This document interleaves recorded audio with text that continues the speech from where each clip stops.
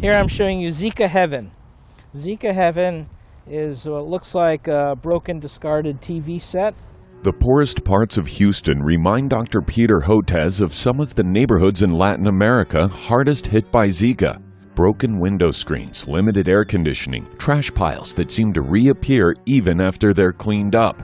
On a hot, humid day this month, Hotez pointed at one pile that included old tires and a smashed-in television with water pooling inside. It was a textbook habitat for the mosquitoes that carry and transmit the Zika virus, and one example of the challenge facing public health officials.